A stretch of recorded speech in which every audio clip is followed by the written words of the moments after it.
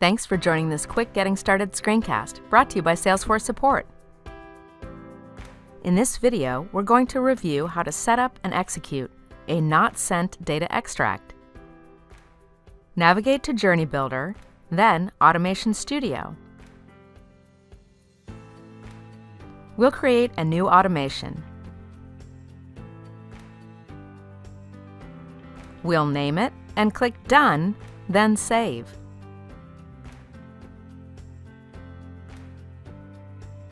We'll drag and drop data extract activity.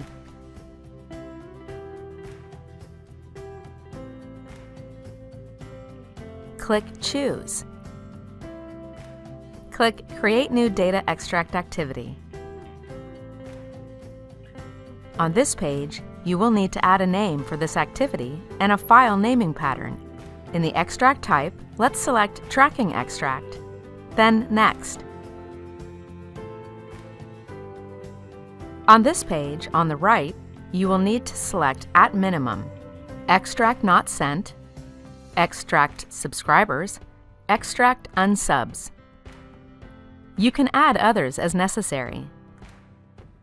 Here on the left, we see different information we can use in the extract. For example, we can specify a rolling range for the Not Sent extract, or you can select a specific date range. You can specify the account ID, the attributes, the encoding, column delimiters, as well as an email send definition external key to filter data from a specific send. Click Next once the configuration of the data extract is complete. On this page, you can review the data extract. Everything looks good, so let's click Finish. We'll click Save to save the automation. Now we will need to drag and drop a file transfer activity. This activity will help securely transfer files from the Marketing Cloud's secure file transfer location, the Safe House, to a selected FTP location. Click Choose. Click Create New File Transfer Activity. On this page, we will add a name and we'll select the file action, Move a File from Safe House. Click Next. On this page, we'll add a file naming pattern and we will select the destination as Exact Target Enhanced FTP. Let's click Next.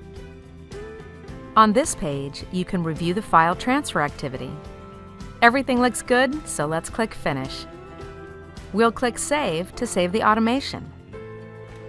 Let's add a schedule to this automation by dragging and dropping the schedule activity from the starting source section. In our case, we will run the automation once, so we do not need to complete the schedule. Let's run the automation by clicking Run Once. We'll click Select All Activities, then Run, and finally Run Now. This should take a few minutes for the automation to complete. Let's click Activity to make sure the automation completed with success. This automation will generate a file on your FTP that contains the reason why emails have not been sent. In our case, this is a zip file. You can unzip this file and review the reason why an email has not been sent to a subscriber. On this page, you can see the file notsent.csv, which is part of the zip file generated on the FTP. For more information, check out help.salesforce.com or join us on the trail at trailblazer.salesforce.com.